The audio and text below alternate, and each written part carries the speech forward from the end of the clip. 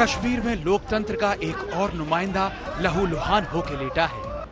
दक्षिण कश्मीर के कुलगाम में बीजेपी के टिकट पर चुने गए सरपंच सज्जाद खांडे की आतंकियों ने गोली मारकर हत्या कर दी। इस हत्या के बमुश्किल 48 घंटे पहले बीजेपी के ही एक पंच आरिफ अहमद पर भी काजीगुंड में जानलेवा हमला हुआ था।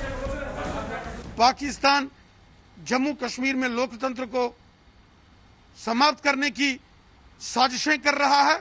पाकिस्तान की ये साजिशें कभी हम पूरी नहीं होने देंगे और सरपंच खांडे साहब का बलिदान व्यर्थ नहीं जाएगा।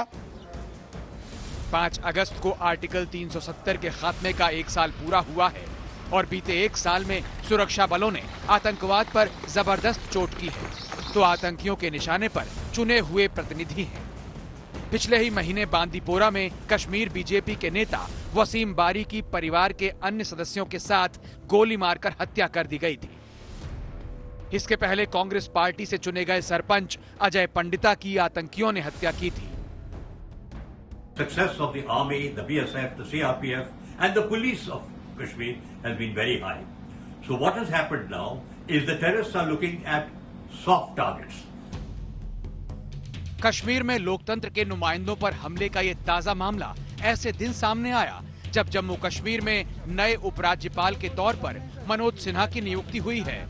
जम्मू कश्मीर में विधानसभा चुनाव कराना उनकी बड़ी जिम्मेदारियों में से एक होगा। लोकतंत्र को मजबूत करने की कोशिशों के बीच कश्मीर में बीजेपी पर हमले को स्थानीय बीजेपी नेता राष्ट्रवादी आवाज को दबाने की कोशिश मान रहे हैं। कि मैं समझता हूँ ये फ्रस्ट्रेशन में उठाए हुए कदम, क्योंकि बीजेपी का आधार यहाँ बहुत बढ़ गया और जो एक नेशनलिस्ट लोगों की आवाज है, जो भारत के साथ प्यार करने वाले लोगों की आवाज, उस आवाज को दबाने की कहीं ना कोशिश की जा रही। कुलगाम में हुए आतंकी हमलों के बाद 1 दिन के भीतर बीजेपी के 4 नेताओं ने पार्टी से इस्तीफा दिया है। अशरफ वानी, श्रीनगर, आज तक।